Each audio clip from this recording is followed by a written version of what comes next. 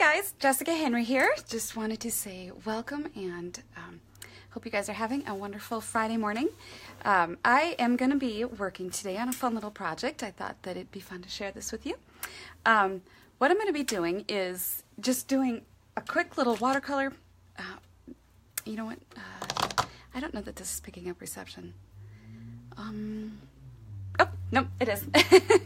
Thanks, guys. I always wonder because sometimes I've done this and I've had it like to only me. But all right, so anyway, just wanted to say welcome. I hope you guys are having a fabulous Friday, or at least have a good Friday planned. I just wanted to tell you real quick while everybody joins on. Good to see you guys. I have a bright window here, so it's a little bit kind of washed out, but that's okay. Anyway, hi guys, good to see you. I am going to talk to you first about art supplies and materials that you need for doing watercolor painting. Good morning, guys. Okay, so to begin with, I did suggest yesterday, if you guys wanted to join with, that you could print out the picture that I took of our little hamster.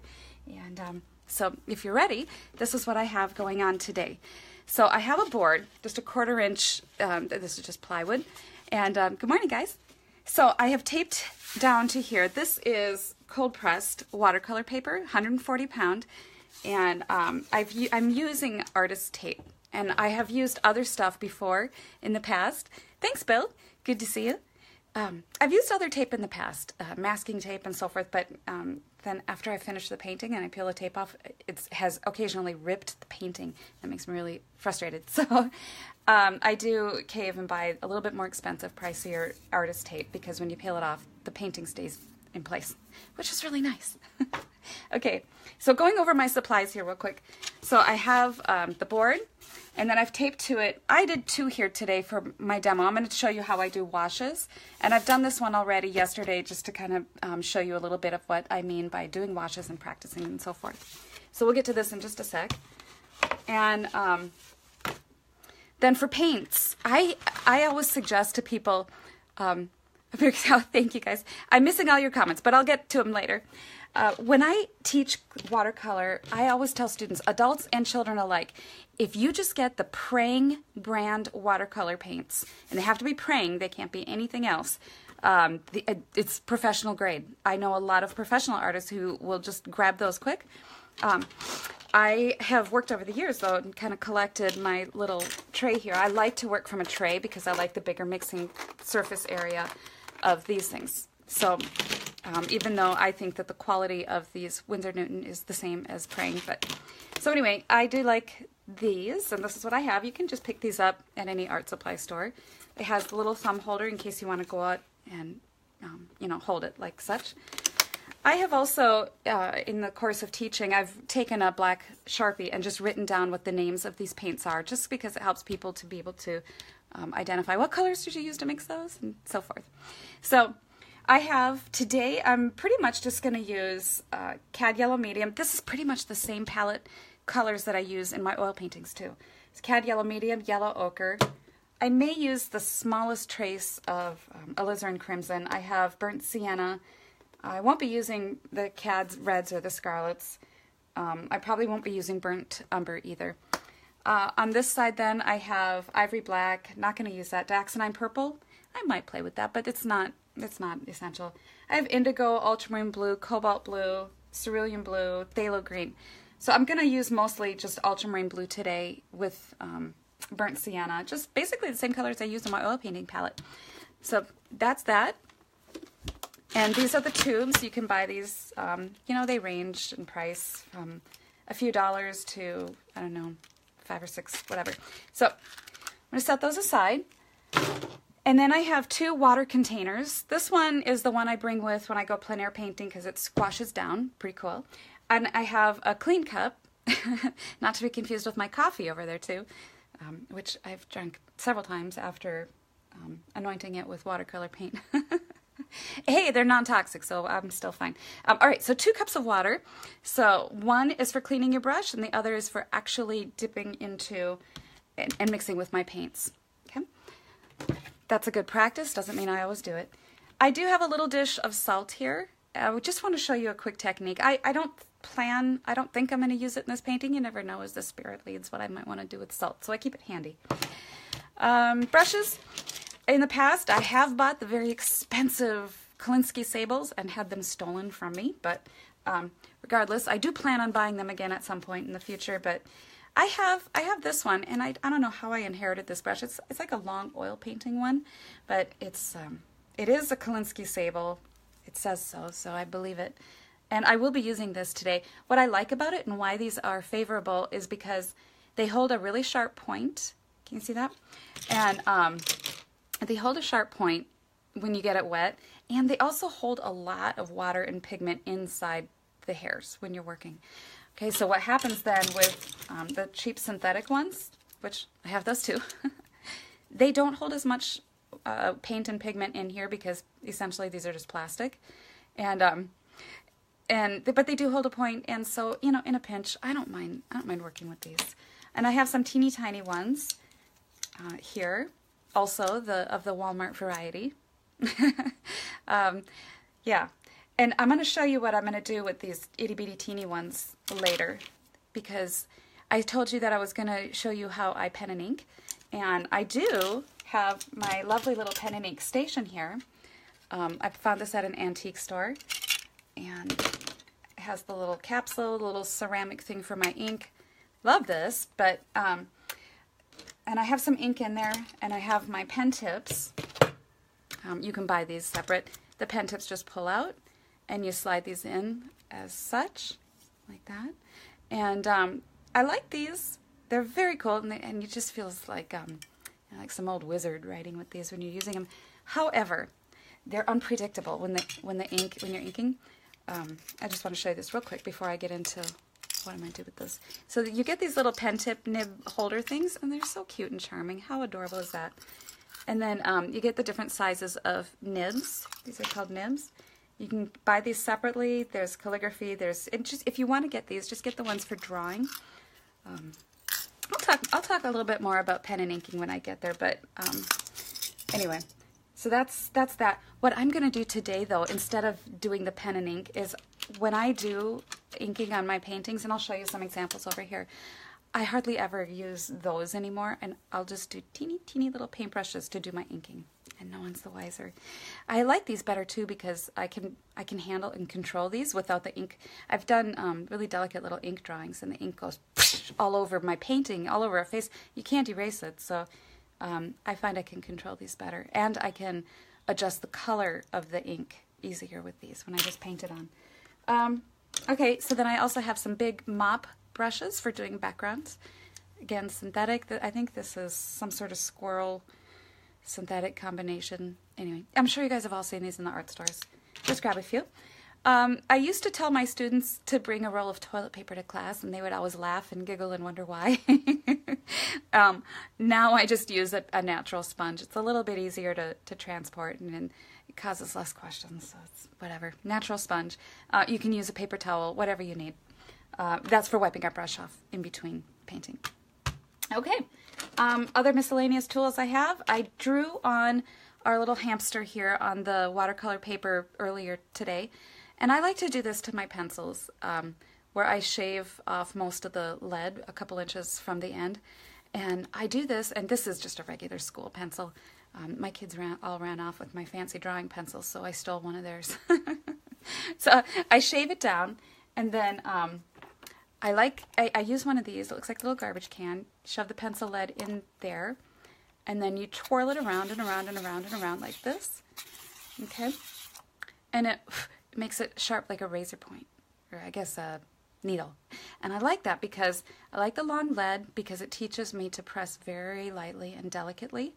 And especially in watercolor, that's really important to keep a very light touch because you don't want to see a lot of your pencil marks, unless it's kind of part of your technique and style. But for me, when I do these illustrations, I want to just see the painting, and then I'll do the inking afterwards. So that's my pencil. Don't use these erasers on your watercolor paper. The surface of your paper is very sensitive. You can get the surface ripped and torn if you erase too hard. So use either a kneaded eraser, if you have these, it's very therapeutic. I also use some of these, it's just very, very lightly, And this is just the old rubber gum erasers. You can just use those too. But just, you know, another thing about the surface of your paper is try not to touch it too much. Your hands have oils in them. And even if you wash them and dry them really well, you can, over time, you know, what am I saying? Corrupt the integrity of the surface of the paper. Whew! That was a mental gymnastics there. All right, so moving my stuff over, I'm going to talk to you for a minute then, since we're talking about paper. Going to get into that a little bit. Oh, if you're right-handed, put everything on your right-hand side. There's no point in reaching over yourself to do your painting. So keep your work area as, you know, like feng shui, where it just kind of makes sense, you know. So, all right, so like I said at the beginning, have your paper taped to your board. I do have an extra one here, but I changed my mind and decided not to work on a little one like that, and I wanted a different surface quality. So this one is cold pressed. This is Arches cold pressed. Different brands have different texture, and by cold pressed, it's just a process in how they do it. I could go into all that, but let's just get on with it. That's cold pressed. It's 140 pounds, and it's a nice heavier weight watercolor paper. This is, you can kind of get a feel for that. That's 140 pounds. I wouldn't go any lighter than that, like 90 pound for watercolor paper, because it starts to buckle while you're working. I prefer 300 pound hot pressed. Let me show you. I'll show you the difference here. This is the cold pressed, and I was just fiddling around with some of these goldfish yesterday. You can see the surface texture on that. Okay, cold pressed is rough.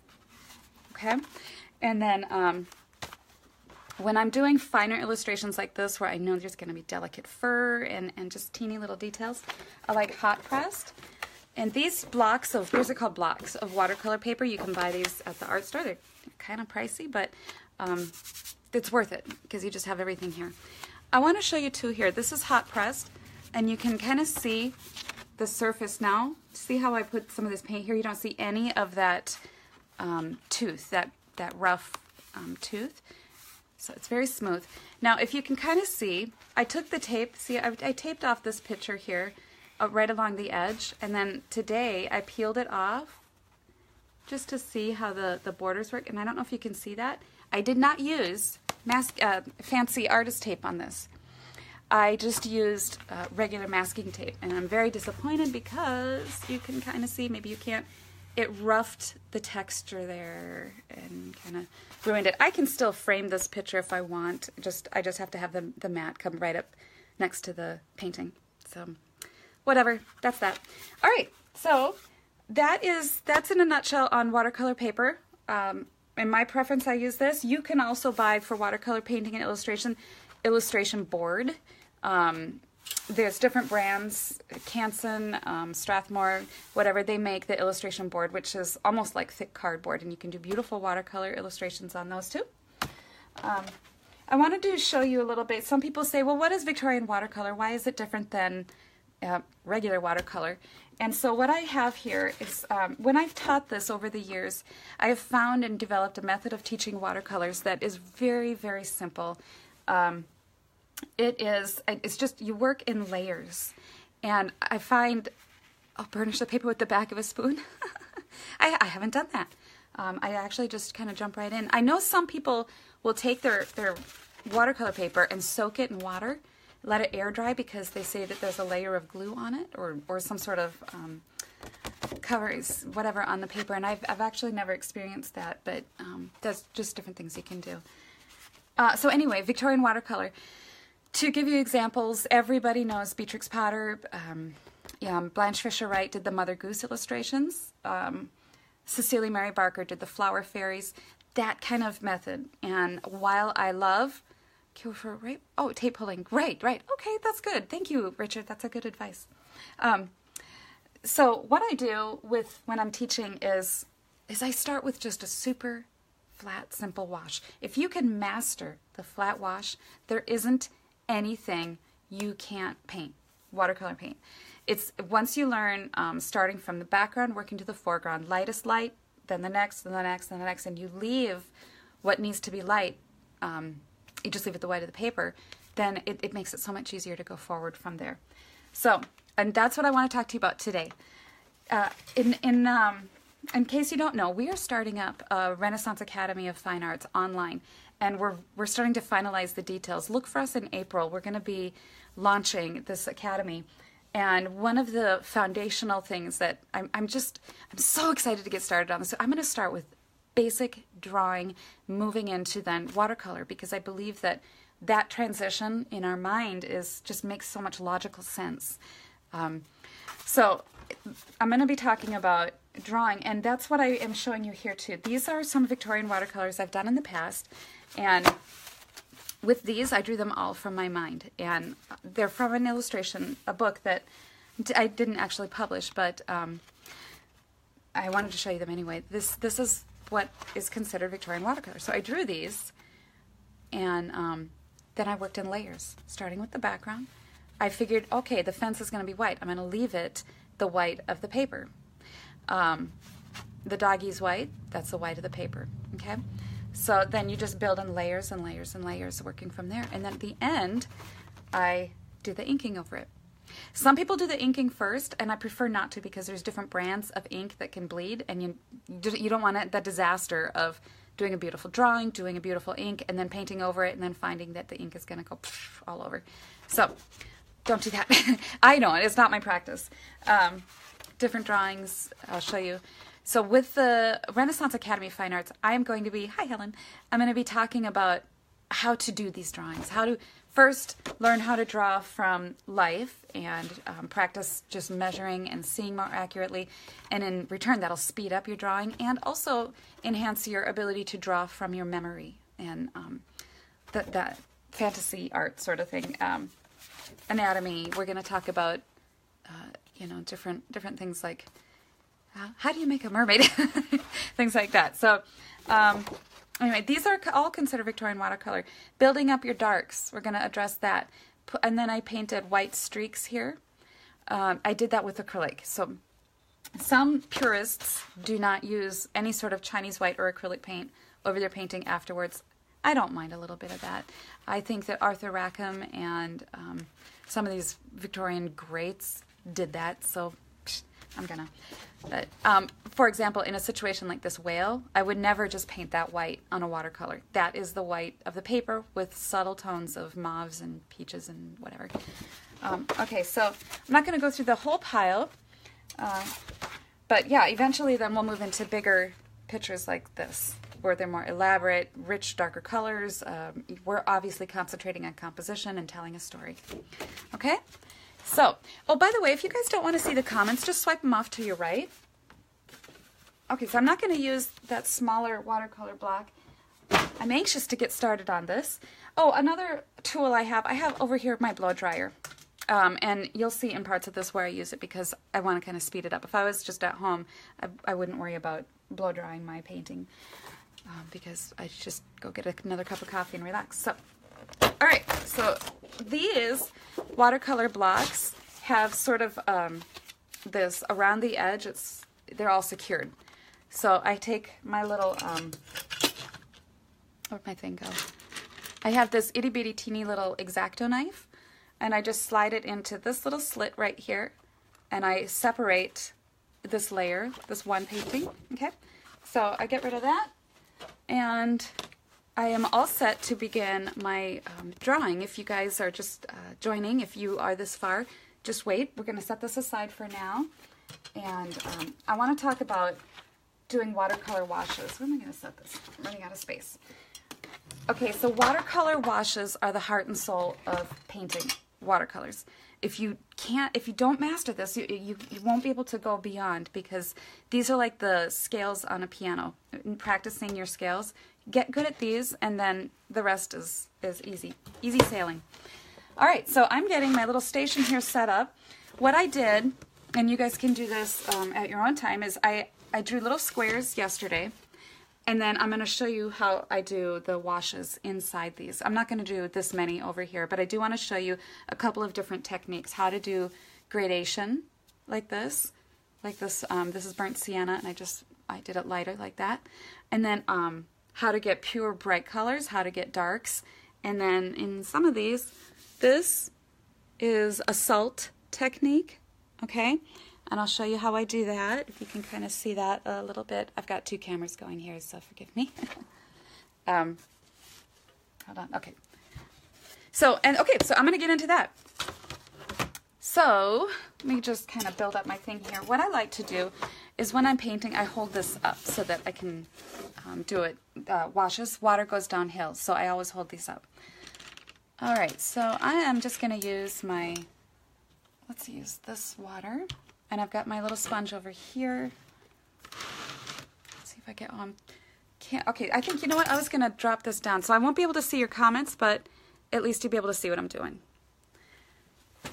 Okay, so here is my paper and my water. I'm going to flip this over so that this is over here on this side so you can see it better.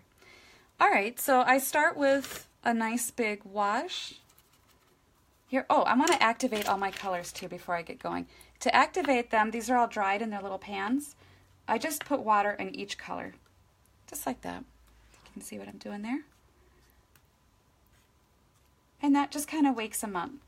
You can do the same thing if you're using the praying watercolors. Just wake them up. Okay, so I get a nice big juicy puddle here. Just going to use blue. To begin with, this is my ultramarine blue.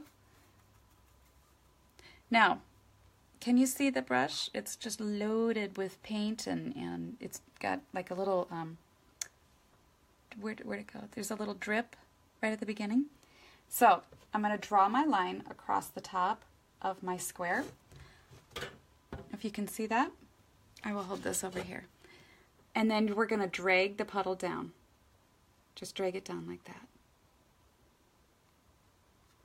And can you see how there's a little puddle at the end down here? Okay, can you see the puddle at the bottom? I'm going to rinse my brush off, dry it off on my sponge very well, or paper towel, toilet paper, and now my brush is fairly dry. I'm going to go right along the bottom and suck up that puddle. Okay, so now it's gone, and that is a perfect flat wash. Okay, let's do it again. I'm going to add a little bit of phthalo green to that just so you can see a little bit of a difference. Nice big juicy brush full of paint. Draw your line across the top and drag the puddle down. Now, there's a couple of things I did not do in the course of this wash. I did not lay my board down flat. Don't want to do that. And once I was up there, I'm not going to go back up there again. You don't want to go up there and, oh, I missed a spot, and smudgy it around. You want to just leave it fresh and leave it clean. Okay?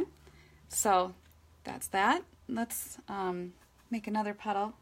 I'm going to add some alizarin crimson to this. If you don't know your color wheel and what colors are complementary and which colors are opposites and how to get different colors, I would encourage you to study that.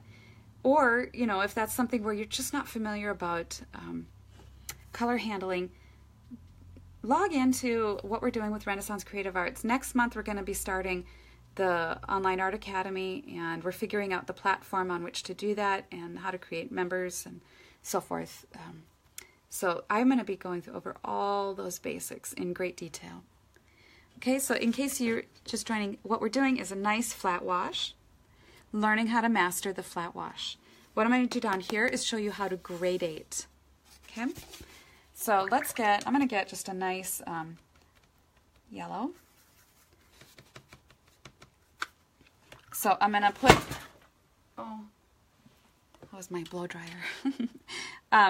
Just do a clear wash over this. By putting a clear wash on a passage, it just sort of wakes up the surface and makes it so that the paint flows a little bit better. Now because it's clear, I can go back up in there and kind of smudge it around a little, wiping it up so it's not super wet. Now I'm going to grab my yellow and start at the top, right at the top, and I'm going to let it flow down my passage of wet paint. Now I'm going to grab less paint, not going to grab any more paint, but I'm going to clean my brush off, wipe it a little bit, and then continue dragging that puddle down. Wipe it off, clean it, and now I'm dragging down almost nothing. Okay? That's how you get a passage of gradation. Okay? Now what I can do is when that's dry, I can flip it over and do another wash going this way and let that sort of gradate down that way, which is what I did over here. I did this peachy color, well, first I did the pink this way, and I let it go down to nothing, and then I flipped it over and did yellow, and I went this way to let those colors sort of blend that way after it dried. All right? So, where was I going? Okay. So there's that. Broken color is a technique that we're going to use on this little painting today of our Hampy Boy. And to do that, I have a couple of colors here mixed up already. You always want to mix up your colors first that you're going to be using for your broken color. So I'm going to use, let's use some more of that phthalo green. And again, you start at the top, rinse my brush off, dry it off, grab my purple, and I'm going to let those colors just sort of mix. Okay, I still have my puddle, wipe my brush off, grab some phthalo green, wipe my brush off, let's grab some yellow, still dragging my puddle down, kind of mixes with that, a little bit of phthalo green.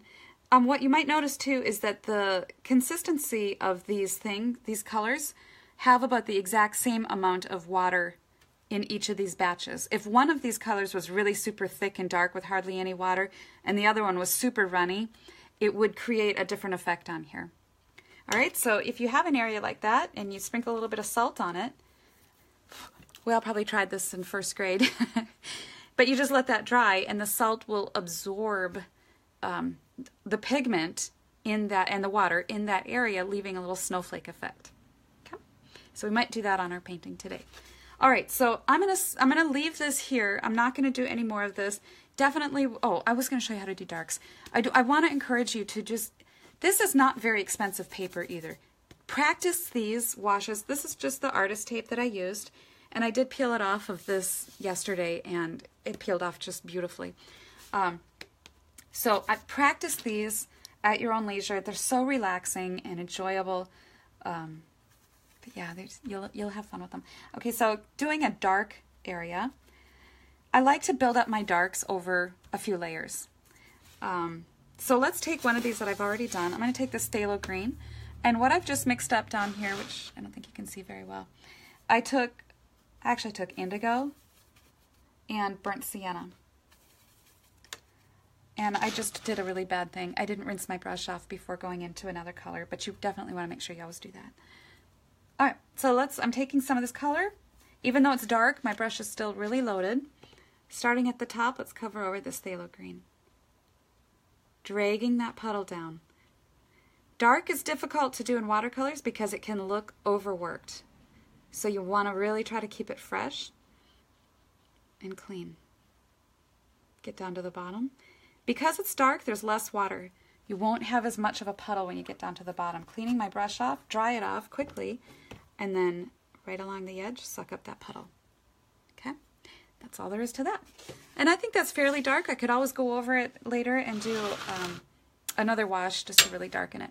So that's that. That's all I'm going to do with that. Let's get going into this. I'm going to clean my palette off here real quick. I love this about watercolor. It's so easy. All right, so with that, I don't know if you can see that, I just took my sponge and just kind of wiped everything. Sponges are great, but they don't absorb as much like paper towels, so I wish I'd had my paper towels, but I don't. So every now and then I just pick it up and squeeze it back into my cup. Okay, so here we go. Oh, look at that, I get just as messy on watercolors. All right, so now this is a fairly elaborate painting. It's kind of large, so what I'm going to do is I'm going to work on this in layers. And when I have a picture like this, and I've drawn him on here, but I've also added a little bit of watercolor, so in my mind I'm thinking about telling a story. What is the story of a little Hampy Boy? What is it I really want to say? And I thought it'd be adorable to have him in this shell in water. And it almost looks like he just landed. So I drew some water down underneath him, like that. Okay, so now my first thoughts are, okay, how do I take this apart working from lightest to darkest? And if you can kind of see on here, I have the image of the little hamster, and I know that there are passages in here that are going to be just clean white on his face, and so I don't want to paint those. What I am going to do, though, to begin with, is I'm going to take clear water and paint over the whole thing, just clear. But before I do that, I know that I'm going to have to do like a nice cream color layer over the whole thing, except in places where I want it the whitest. I don't use masking. Some people do. I don't have any issues with it. I just don't prefer it.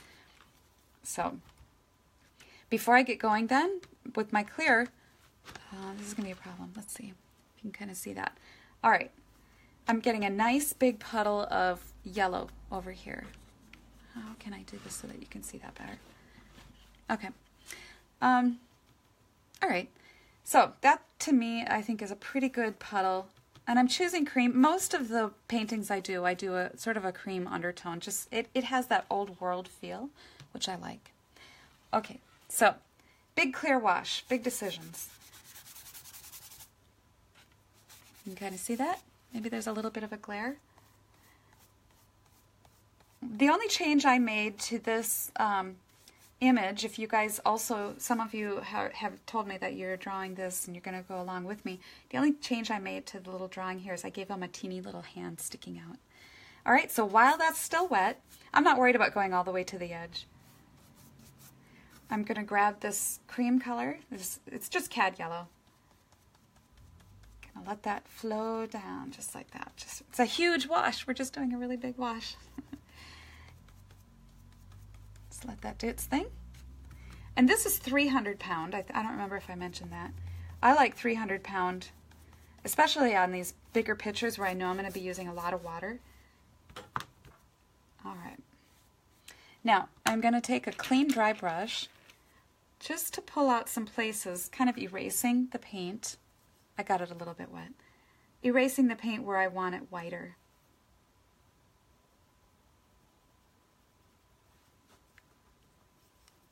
Okay. That looks fine. Maybe the top of the shell, it has more brighter. So you can just erase a little bit. I wouldn't aggravate the surface too much though.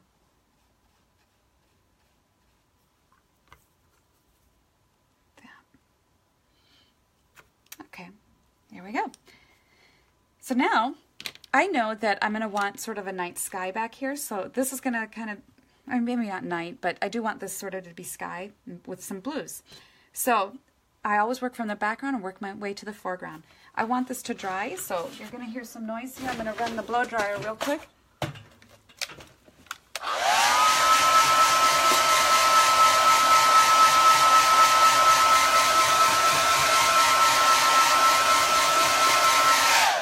It doesn't have to be super dry because I still want it to flow in here, but I didn't want the blue going onto the hamster very much. So I'm going to wipe up most of this yellow puddle that I had down here. Clean that up. Seems like this might be the well that I used to do my mixing in today because you can see it better. So let's grab some ultramarine blue. I'm still using this great big, what is this? Size 1 inch Utrecht synthetic, whatever that is. Okay, ultramarine blue. Maybe I'll just add a touch of burnt sienna because it kind of neutralizes the blue. Makes it have a little bit more of just a natural color to it that I like. All right, keeping this closer to him. Again, it's just a nice puddle, dragging that down. I like this flat brush too because I can kind of get in there and work it around the details like that. So while I'm working on that, I'm going to let that puddle sit there and not dry out. And I'm going to work this around his little figure, dragging that puddle down. You don't want it to start to dry on you.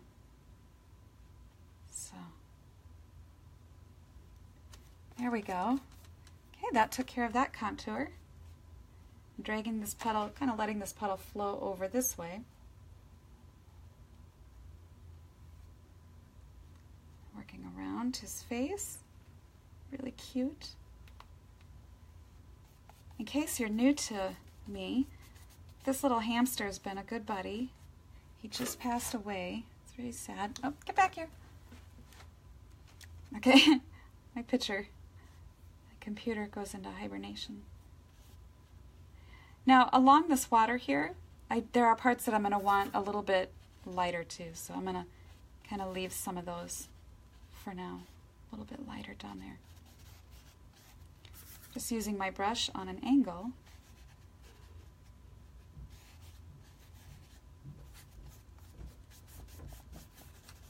All right. That's satisfactory to me right now. I think that's fine. Okay. And that's about as far as I'm going to take the background right now. So I'm going to get my this brush. You know what, I'm going to blow dry some of this a little bit real quick.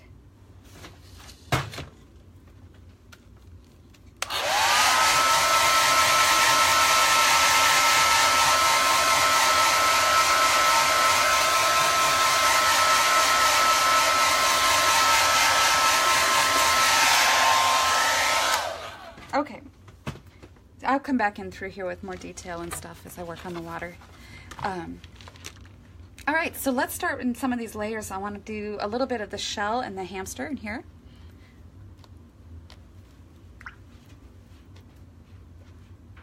So I'm going to use, I don't know if you can see that, a little bit of burnt sienna and ultramarine blue, which gives me kind of that nice brown gray color there.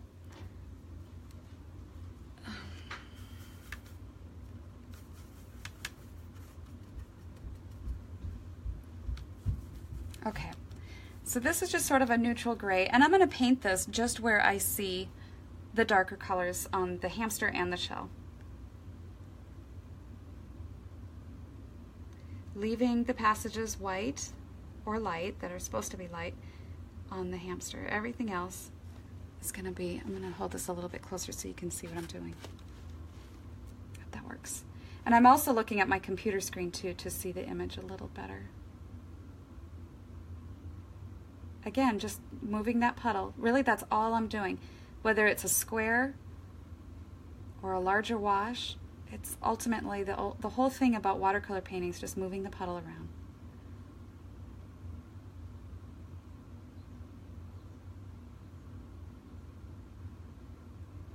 So letting these puddles sit up here for just a minute.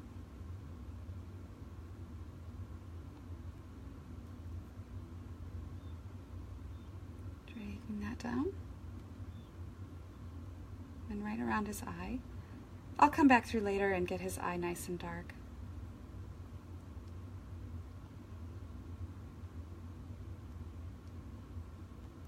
And around his eye over here and under his ear. Quickly, this goes right into light back here, so I don't want to get that too dark. Wiping this off. I want a softer edge here.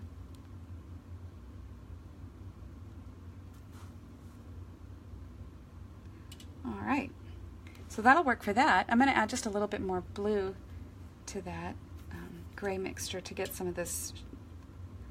If you add blue to that, it'll make it like that gray shadow on his fur.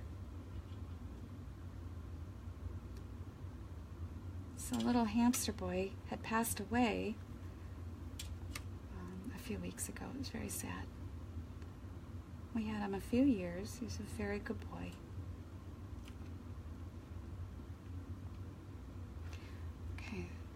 So that's fine for now.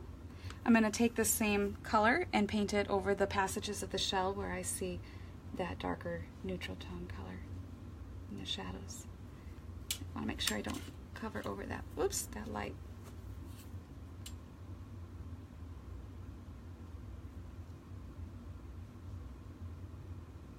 But I hope that you can see so far that none of this has been very, I don't know, intimidating or I'm going to grab a little bit of alizarin crimson into this mixture just to play with some of that broken color while I'm doing this.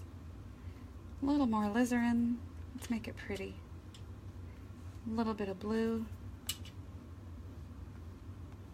You see how those colors are mixing? How do I know how much or enough water? Jacqueline, just practice. That's a great question. How much, she's asked, how much water do I know to use? You're going to have to learn, like, and practice over time, because these are things that if you want a certain color, you have to just sort of experiment to say, okay, if I add this much water, that color is going to turn this color or that color. And do those scales, or I call them scales, the washes. Practice the washes. Buy some paper that is not terribly expensive and just do a bunch of practice washes. That way it becomes more automatic when you're painting too. You start to know, okay, well, if I have this much water on my brush, it'll do this effect. So I'm dragging my puddle this way in this area where I'm doing this wash.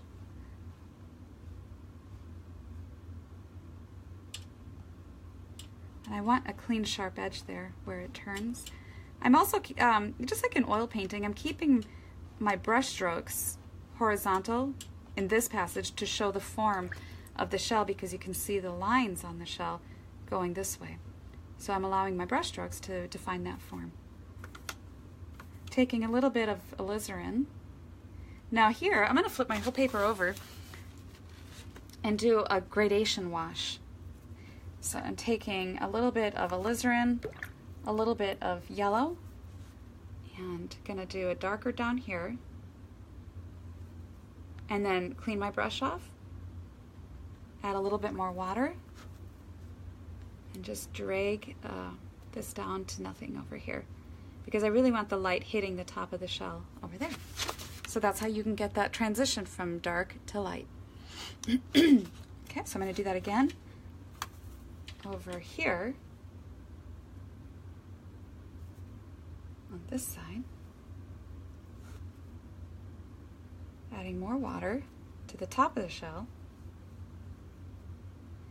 and then a little darker as it comes down this side of the shell, and then a lot darker as we come down here into the shadow. Oh, running out of puddle. You always want to make sure you have enough puddle mixed up before you start a wash. Not good to not have that. Okay, nice dark. Let's do. So, sorry, just had a call. Okay, there, that works. Wipe my brush off, suck the puddle up, just like we did on our washes. Same thing with over here. We're going to do a gradation wash here. Dark, and then it goes to light. Clean my brush off. There. Okay, same thing down here, a little bit. Okay.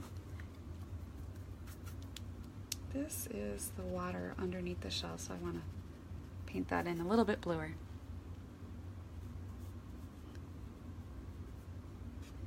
All right, now, okay, so that to me, that's satisfactory for the first layer of, hold on, sorry, I forgot this wash here. The first layer of the painting. The light's hitting that like that. All right, so now I'm going to come back through. My middle tones are pretty much where they need to go. All right, thank you guys. Yes, just so you know, all of these videos, even if you can't watch them right away, they stay on Facebook. Also, I have another camera here going. I'm going to be editing this, and I should have it. I'm thinking about putting it up on YouTube. Not entirely sure, but that's where that's going. All right, so let me get a very soft mixture of this gray, this blue and brown that I have here, and I want to just put that down very lightly for the fur on his back.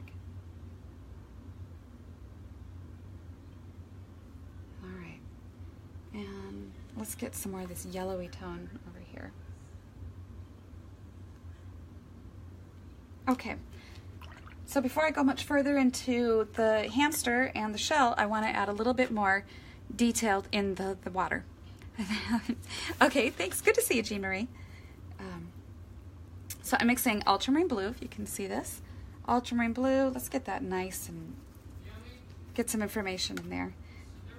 Sorry, Kids are all home today from school. Oh, thank you, Linda. All right. So let's, well, I'm making this up, so I'm just going to put in a little bit of water information in here. Just a little, just to suggest. So I don't mind that some of these puddles here are going to be a little darker, but I just don't want them to be distracting. So I'm just going to soften up some of those just a little. Let's get some of these concentric rings that looks like he's landed. Going to kind of play with what I have going there.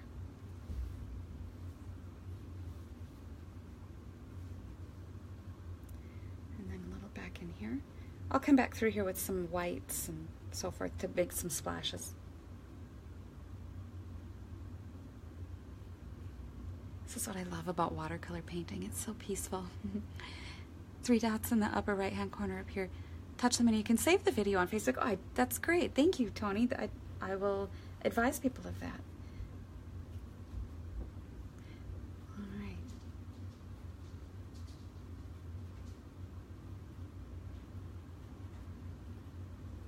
So then as things go off in the distance, they get less and less and less. So we'll just make our brush strokes smaller and smaller. Just let those fade away. But I do want to suggest the story, so we'll just kind of do that. I get asked actually a lot when people are working from their imagination and they want to do some more, a little bit of the fantasy type art. How do you do sparkles? I'm going to show you how. Why is the style called Victorian? Well, it's called Victorian because the technique and methods of laying down the paint are more in keeping with the traditional Victorian masters. Today, watercolor painting has more of a, you still work in layers and you still work in a lot of the same philosophy and ideas, but it's more allowing the colors to mix, and it's a free-flowing. I think that today's method of watercolor painting tends to cause a lot more frustration for people because they look at it and say, oh, it's just so spontaneous, and I don't think that I could kind of have the mental wherewithal to, you know, how would I know what to put and where to put, and basically I know when I tried to do it like that, it ended up looking like a jumbled, muddied mess. And I wanted to paint watercolor pictures that looked like what it is I wanted them to look like. And so and when I learned this, to me it just clicked, and I thought I want to paint like those, the Victorian masters. So I'm going to let that dry, and I'm going to go into now some more of the detail around Happy Boy. And I have let's try, I'm going to get a little bit smaller brush. This one looks okay. Let's try this. This is a size 5. I don't think that's a 5. Your Walmart variety. So anyway, I'm going to get the hamster done. I want to do some of this more interesting detail work. So I'm going to grab some burnt sienna. And I don't want very much paint, or excuse me, water in here. Can you see what I'm doing? Okay, right here. Yeah, this is fine. And ultramarine blue. I think he's pretty much just a neutral gray. I know this isn't a very colorful painting, but I thought, you know, just for teaching techniques on washes, this might be helpful that way. All right, little brush. This is pretty much dry, so I can rest my hand on it. I'm gonna start at the top and just start working on some of the detail in here. And I'm gonna hold my hand down like this so you can see a little bit better. Leaving gray what's already been done. You have very little opportunity to erase with watercolors. There are people who can do it, and you can just kind of rub out a little if you make a mistake, but not too terribly much. It can upset the surface of the paper and end up looking, you know, scratched out. So using this, I'm still doing the tiniest little washes, if you can see that up close. And I don't think it's necessary that you see my palette so much at this point, since I'm just scooping into that dark mixture that I have. So I'm going to hold this up close so you can see what I'm doing. And I'm just looking at my computer here where the picture is, and I'm looking to see, again, not relying so much on my drawing because, like I said at the beginning, I drew it very, very lightly so that it was less about seeing all the pencil marks and more about the painting. And I'll come back through later and do the little, I say inking, pen and inking, but it's not technically, since I'm not going to use the Higgins black ink today. So little teeny tiny washes. Looking at his structures, anatomical structure in there.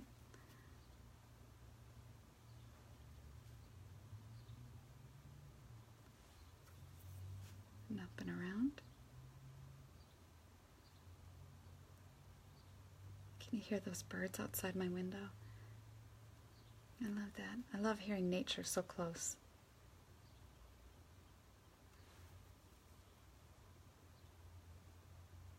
And like that, I think that that's starting to come together.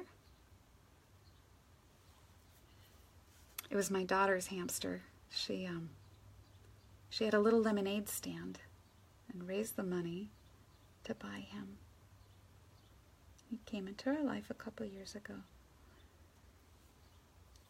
and just recently passed away. So I'm going to give her this painting, and she's really excited for it.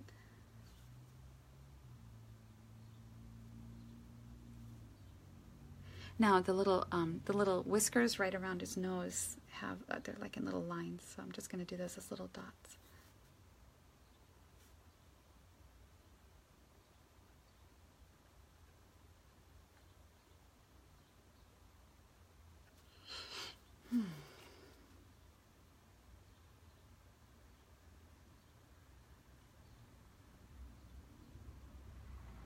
Going around his eye very carefully. This is one of the reasons why I think this sort of painting is so relaxing. If you're at home and you can just put on your music and just do this. Or no music and just listen. I think that's nice. I'm going around his eye because I'm going to come back over that very carefully and just because there's little tiny highlights in his eye, so I want to address those. And I'm thinking, too, all the time about the direction of his fur and allowing the brush to suggest the fur in there. And around his ear. Some of the detail of the drawing that got lost, it's okay because I'll come back through with the inking and I'll pull out that information a little bit.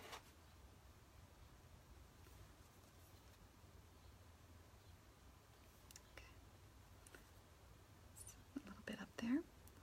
I'll also come back through with a little bit of white, Chinese white, and I'll do the whiskers. I'm taking a little bit of blue here for the background and just bringing it up a little bit closer to his face because the drawing was off over there a little bit, so that's fine.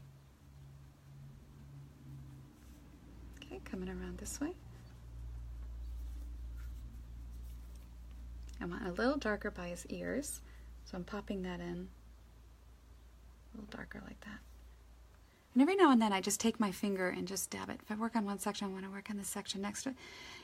You can, Jacqueline, just waiting for different areas to dry. You can wait for things to dry. If you don't, and you want them to bleed together, then that's what they'll do. So if you want to have, you know, everything stay put and its own little integrity, then you need to, yes, let them dry. But, you know, I mean, you've seen me with my blow dryer. You can just pull it out and blow dry it real quick.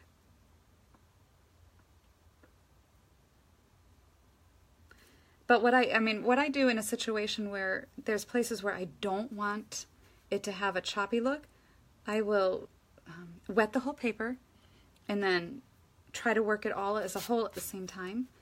And as much as possible so that it doesn't have that choppy look. And in fact, I would also work very small until you get very comfortable with the medium, because by doing larger pictures, it can be very aggravating with the paint drying and so forth. Okay, so as you can see, I'm still just using smaller and smaller brush strokes to define the form there.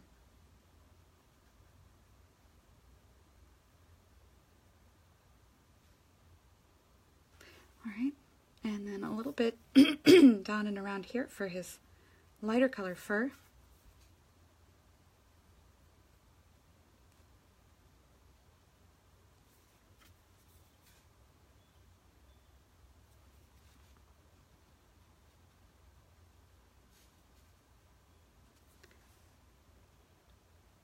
And remember too, I'm reminding myself actually, I'm gonna come back through here with the inking, which isn't really inking, but just to create a little bit more of that storytelling.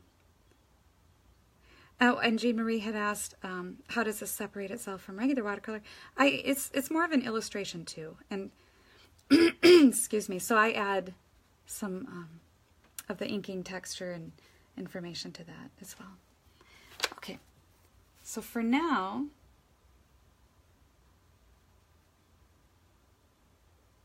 I'm okay with where that's going. And then I'm just gonna make a very soft little pink mixture here for his little feet. Just same tiny brush.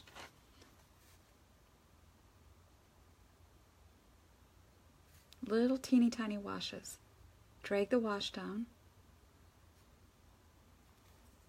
Wipe my brush off and suck the wash puddle up.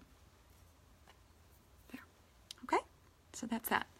All right, let me get the eye done.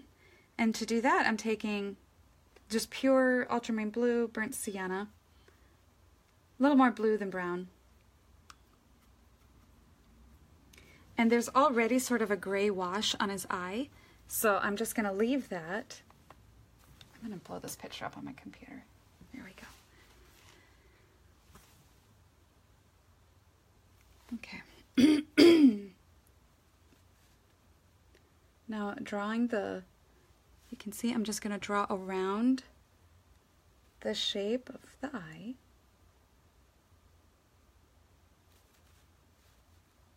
Big round eyes.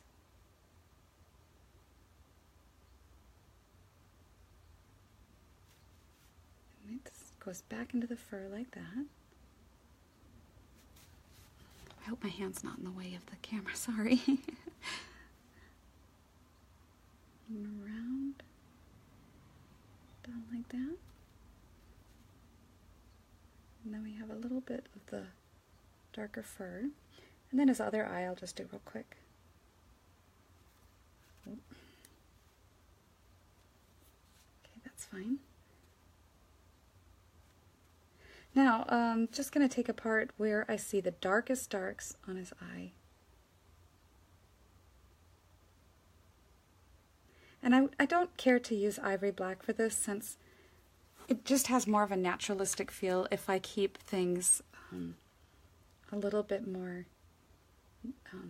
you know, natural.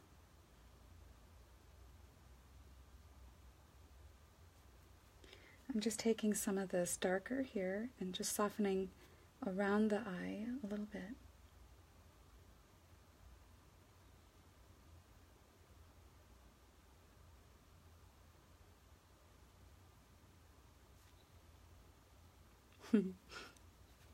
He sure was cute. Alright, so these I'm just taking now and going to pull out, while I have this dark on my brush, just some of these darker pieces of hair defining around his eyes. Like that. And I want to come down here and pull out his nose a little more.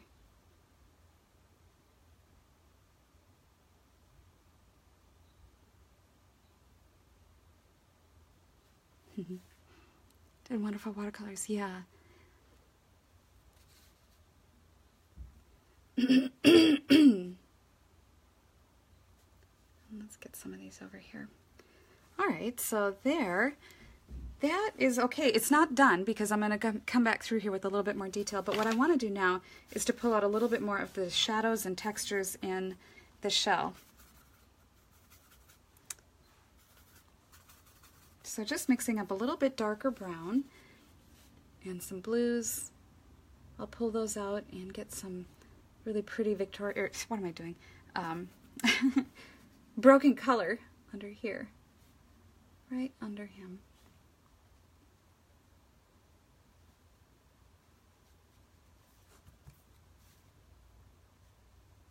Like that. And I want this to sort of have a clearer surface quality over it than, I don't want to lose those greens that I have there. So I'm just doing a clear wash over that. And you can see I let some of that just sort of blur. Put some blue in there. I want more of that beautiful alizarin crimson.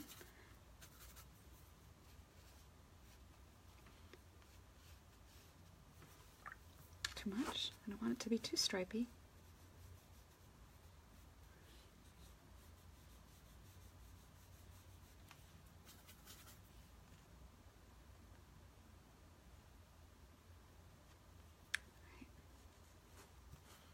Starting to look like a shell, and let's just darken this passage down in here. Here we go.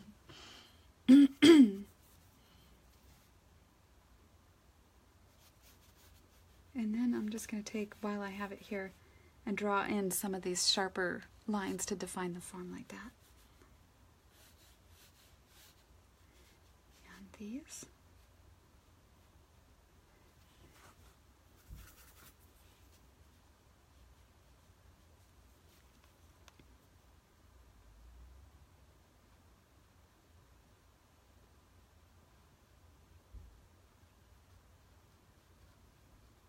Keeping my brush strokes, again, cleaning it off, just letting them define the form, wiping it off, going up into clear.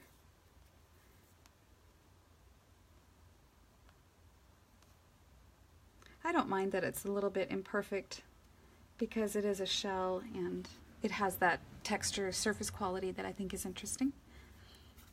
A little bit over here. Let's get that, punch that dark a little bit more so.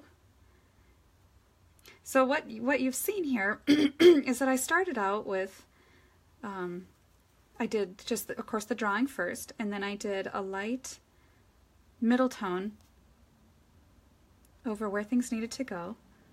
And then, sorry, I'm talking too much. And then just built up layers.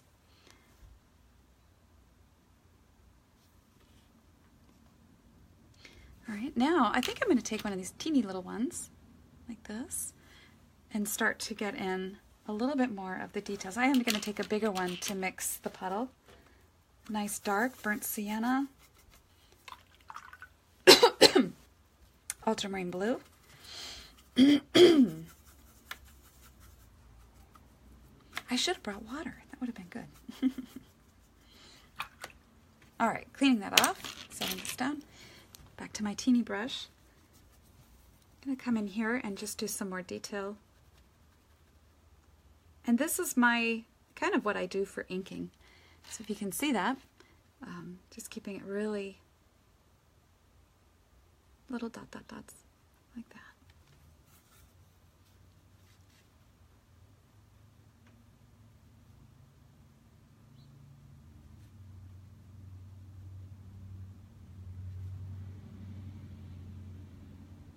So, and of course I will share this picture on Facebook when I'm done, so you'll be able to see it a little bit more up close.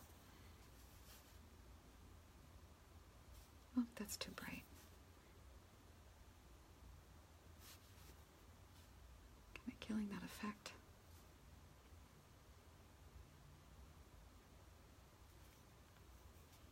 Let's get some of these down in here. Because if I just had those darks over here, it would look off balance, so I am going to bring this over a little bit more this way too.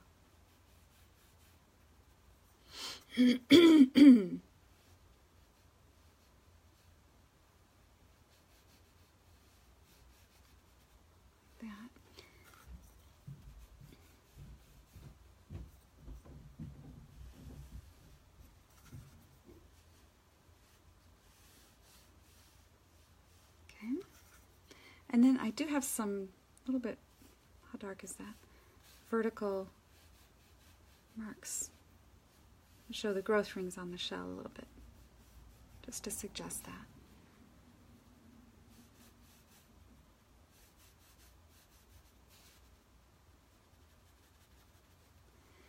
Like that. Just a few.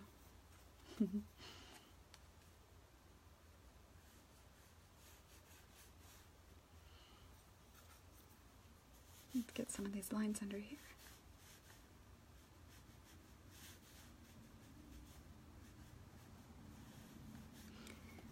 I like how these are able to help direct and define the form. And so I'm going to pull out a little bit more of those down here and down here. I don't think I'll put much of a line over the top of it because I don't feel that it's necessary. Then I will go over here. Just to help define this form, to show that it continues on.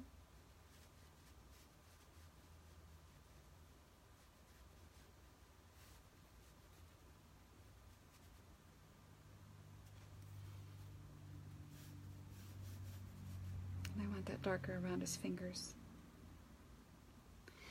Okay, so now I'm going to, with the same brush, oh, thank you, I'm going to come back through here now and do whatever little inking I need to do around the little hamster here. So let me just set this down a little bit and come back in and pull out these details.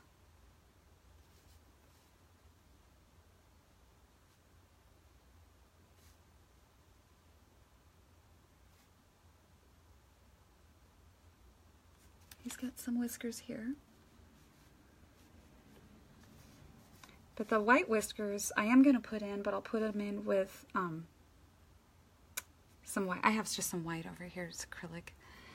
I'm losing my picture. Here we go.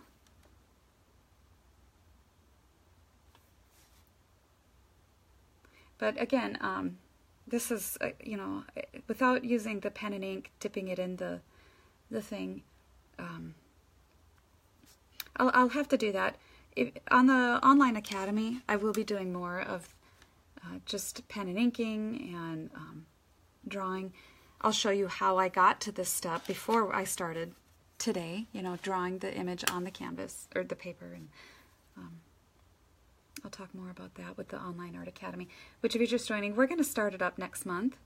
And currently we're figuring out the platform on which to do that, and I just can't wait to get started on that. I love going into the basics and beginning, and we're going to start with Drawing 101. So it'll just be very humble beginnings. We're going to start there and then work our way up, doing more Victorian watercolors like this, and so forth. I am going to kind of define his ears a little bit here with the brush. I call it a pen tip, but it's so tiny, little teeny tiny. It says it's a 10/0.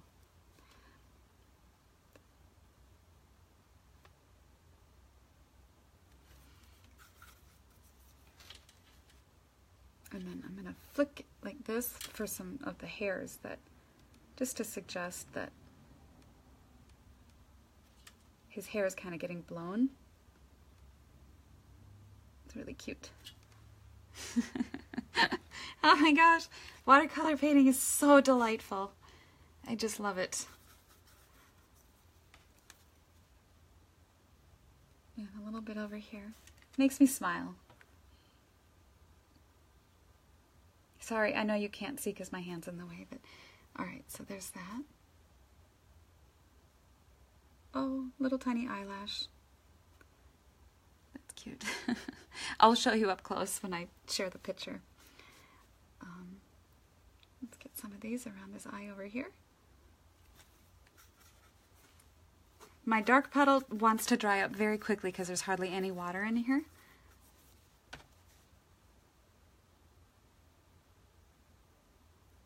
I spent a lot of time with this little buddy.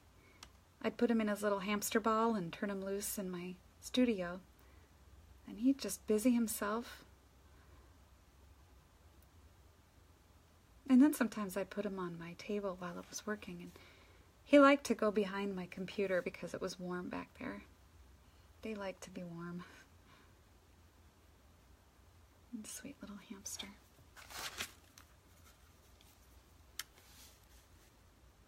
Just clean these up a little bit more.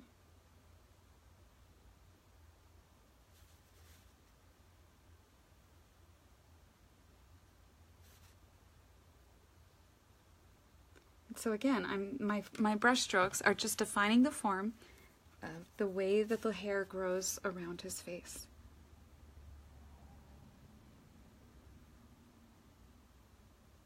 Okay, like that. And then up and around his ear.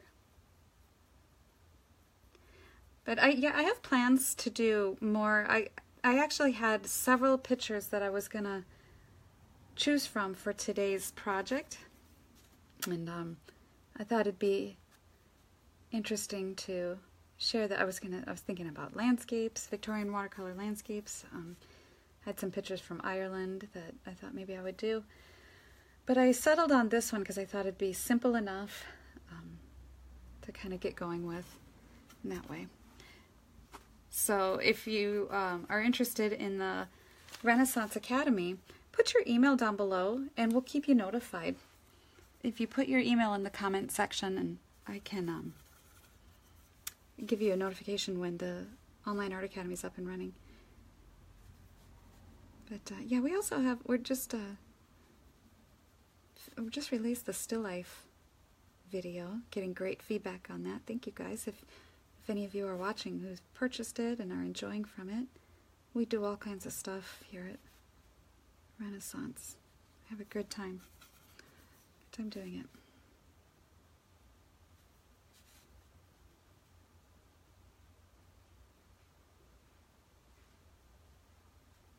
Just saw that his fur needed a little bit of help up there. The trouble is knowing when to stop. You know, that can be a trick, but for now I know that there needs to be a little bit more definition in here.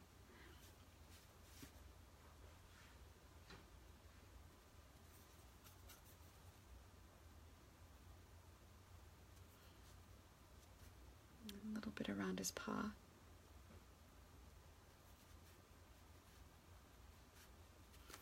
Alright, and then some down his back.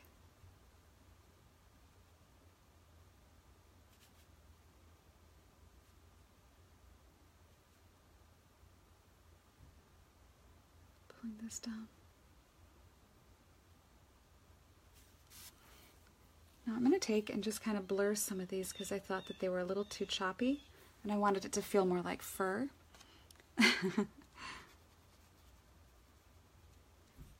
And you've seen me do this a little bit too, sometimes with my finger. It just sort of dabs up the smallest trace of water, and that's what I'm doing with that. I'm just going to take a little bit more of this violet color, alizarin crimson, and I want this right back behind him here. Let that blur going up.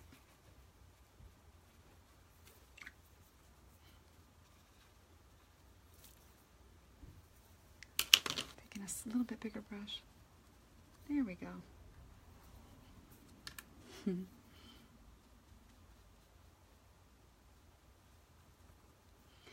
All right. Now, he's almost done. I do want to, here, while I have this teeny little brush, I will pull out a little bit darker blue and just pull in some of these splashes and things as we see them down here.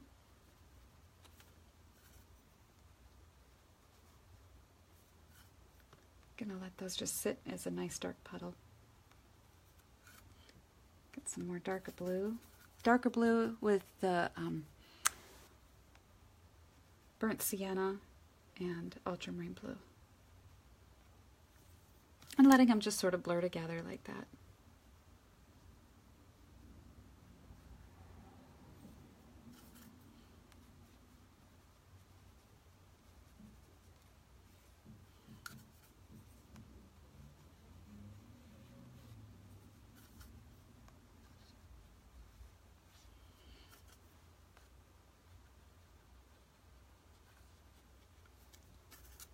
I think that it needed a little bit of weight underneath it, so that was helpful to add that little bit darker at the base of the picture. Okay, so I now almost done. I'm going to take and add a little bit of white in places. And to do that, I have Chinese white, but I find that it doesn't have the impact that I'm looking for, and it kind of dries darker gray. So I am taking just some white here. Before I get into his whiskers, I'm just going to dab a little bit down here for the splashes. And you can see by doing that, just a little like that.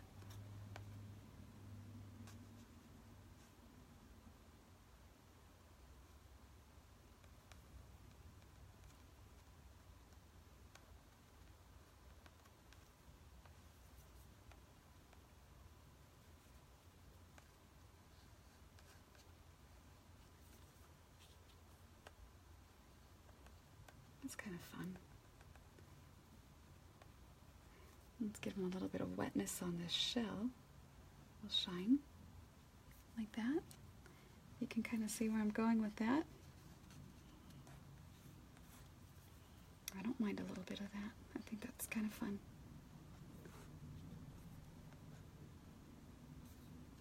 Just a little. And then you can add just little round little sparkles. Somebody had asked about sparkles too, so I'll show you just one over here real quick. You make a cross. This is too thick and heavy. Sort of a cross.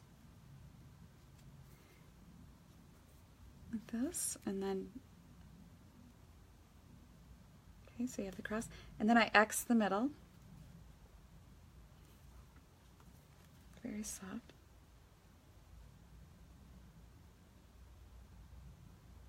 And then I put a dot right in the middle for that. You can kind of see that. That's how I do sparkles.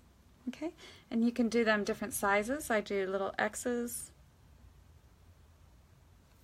I'll do little dots, little around the sparkles. In that little Roverandom story, the little doggy watercolors I showed at the beginning, there's a lot of sparkles because it's a fairy tale story. So in my own mind, I think that these sparkles kind of lend to that feeling of fantasy. So those are some sparkles. Okay, so that's that. Now I'm going to go back into his eye with some of this white, and I'll add just a little bit of a highlight right there, to make it look glossy. And one, no, I don't want one on the other eye. Now I'm going to do his whiskers around his face, and that should be about it.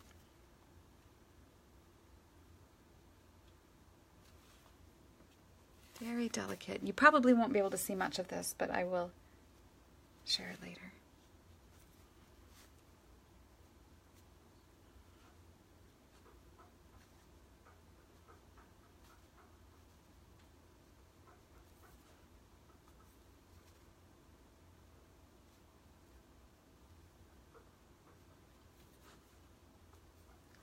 I've got a few that come up like this. Whoops. Just wipe it off real quick if you make a mistake.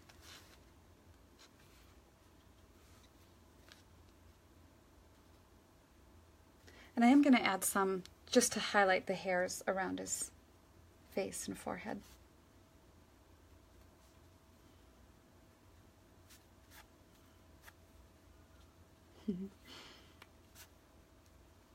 So cute.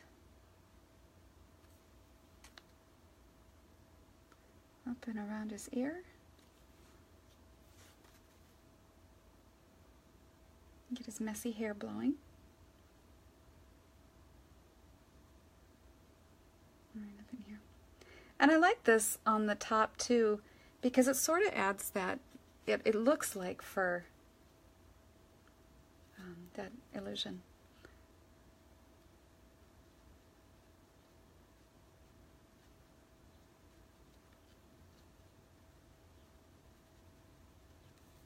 Okay. Just too much. I'm going to take a little bit here.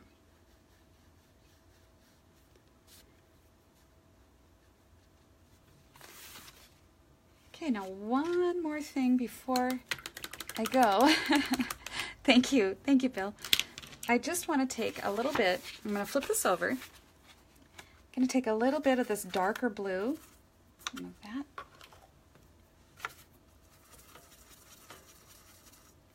Then I'm going to paint over the whole thing. Just kidding, not going to. Taking a little bit of that. I just want to do right along the edge of him, a little bit darker here, because you know with watercolor you always go from the lightest to the darkest, and I really want this passage here to pop. So with this kind of painting, that's the last thing you do, a little bit of dark.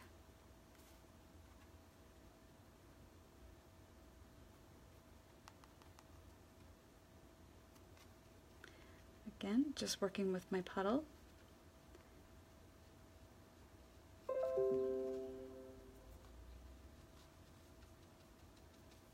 Drain that puddle, just let it kind of go off.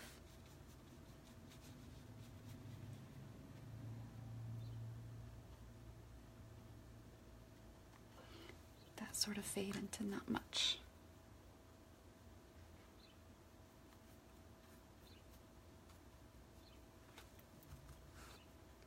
You can use sort of that broken color effect as your wash just sort of fades into nothingness there.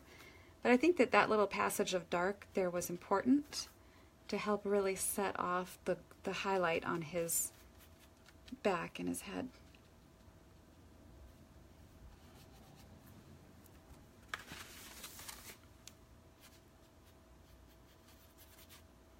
Let's do a little bit underneath.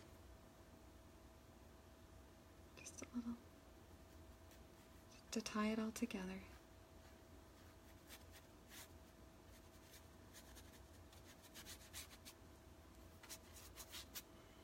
And I think that that's a wrap. I'm gonna sign it. You just sign it. I always sign my watercolors with a pencil.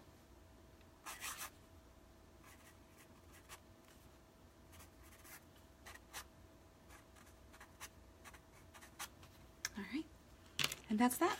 So I will share a picture of this on Facebook, and let me talk to you here. I'll actually look at you guys for a sec.